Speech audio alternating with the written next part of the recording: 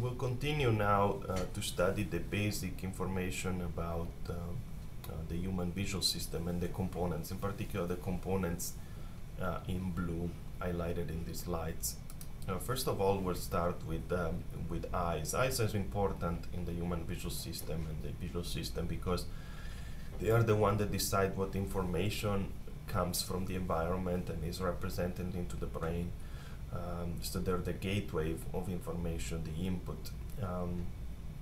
Eyes are, for the purpose of this class, we're not going to go into a whole lot of details about eyes or brain areas. I just want to give you a pointer then about the basic information about each one of these components, and I would recommend you that you read neuroscience books or some of the links that I will provide about each one of these components. But talking about eyes, some of the most important features of the eyes is that the eyes has some kind of a lens, just like a digital camera that basically takes a view of the environment and projects it into a cortical area of the brain. It's just like an extension of the brain, really. It's called the retina. The retina is a neural circuitry that is fairly complicated, and it's not even completely fully understood yet, that has a certain amount of neurons and receptors and it conveys information out via an optic nerve to the following LGN, lateral geniculate nucleus, and the visual cortex. One interesting thing to note about the retina is that it is inverted. So all the photoreceptors sort of are in the back here of the eye, so the light has to travel through all the other cells to get into the retina. All the output from the retina, the ganglional cells, is sort of on top of the retina, and it gets conveyed here by the optic nerve to the outside. So just to mention a few very simple thing about the retina, I recommend reading more about it. The retina is composed by a few kind of cells. Here I mentioned just a few. So there's the photoreceptors that convert the light into voltage, basically. There's horizontal cells, bipolar cells, and amacrine cells, and all of these neurons are sort of like analog neurons. They don't produce spikes. The only neuron that produce spikes are ganglional cell, and the reason is that a lot of these neurons are very close together. They don't necessarily need to convert information for long distances. Instead, the ganglional cell have to propagate information from the eyes to the brain, which is 10 to 20 centimeters away, so they really need to be converted into pulses that can be travel through the human body more effectively. So here you can see some of simple circuitry. Horizontal cell are cells that provide some kind of spatial averaging. Bipolar cell convey this averaging information down to amacrine cell that also do some kind of an average, both temporal and spatial, and then ganglion cell report convert this information into a sequence of pulses. The human retina has different photoreceptors. There are cones and rods. Rods are more sensitive with the low light, and cones are sensitive to both color and high light intensity. So during the day, cone sensitivity, is about there's considered to be in the human retina about 3 kinds of cones. There's a blue cone centered on the blue. There's a green cone and a red cone that are quite actually similar, and this is some of their basically light absorption characteristics that you can see. The retina does a lot of processing. If you can imagine that the photoreceptors are on the order of 100 millions, while the output number of fibers for the ganglion cell are just 1 million.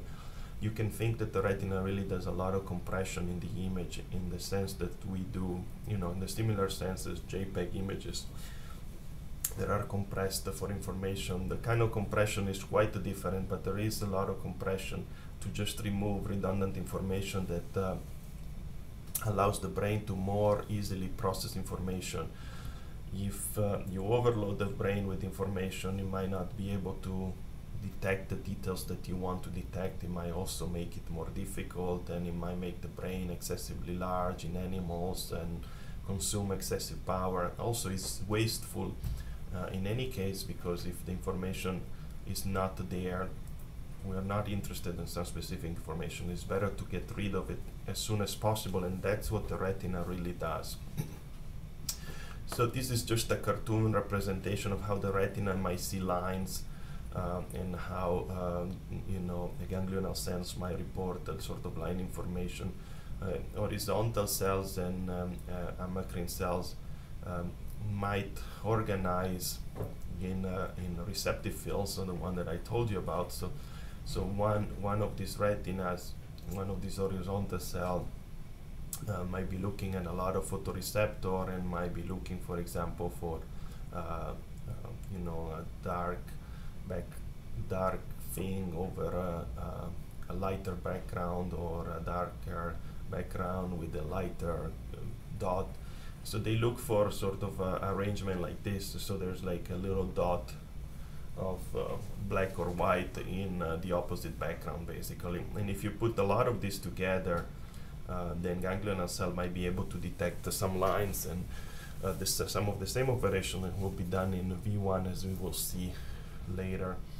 This is just a cartoon example to show you that if the line is oriented properly in the retina, the retina and the LGN, which is really like a copy of the retina response, in a sense, is just a relay,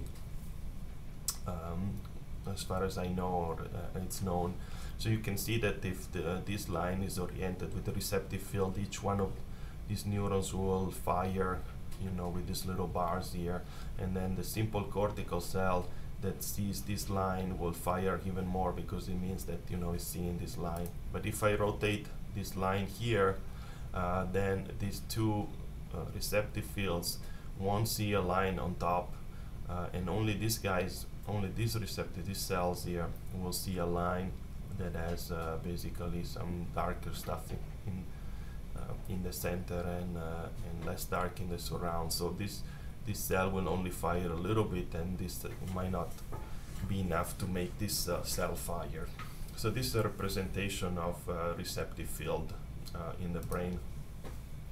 Also, the retina processes information about really motion and contour. So this is more or less what I wanted you guys to remember the most about what the retina does, in lack of more time or more information. Is just remember that the retina processes information and finds spatiotemporal filters that responds to changes, so to small motions and things like this. I recommend you go and see some movies from Frank Werbling, which has studied the retina for all his life. The retina also provides some local contrast normalization. So if I take an image from the outside and local contrast normalize, you might see something like this, where basically the illumination is not important if an area, part of the face or the bodies of these people receives more light than some other parts. It does not matter. What matters is that each area is treated equally, because there could be predator lurking in a darker area, or a predator lurking in a lighter area. It doesn't matter. Everything in the environment should be treated the same if we can perceive it. So the retina removes a lot of redundant information in terms of light, and only presents you with edges. It enhances the edges of an image, because that's where most of the information content is. And yes, the retina is more than just the simple operation that I described. This is just a very rough description of the retina. For your benefit, please read more. I give you here a few links. Most of you might have a neuroscience book or might be able to get a copy. Any latest neuroscience book will have a nice chapter on the retina. I highly recommend you to read it. It will really enhance your capability if you're really serious about bioinspired vision systems.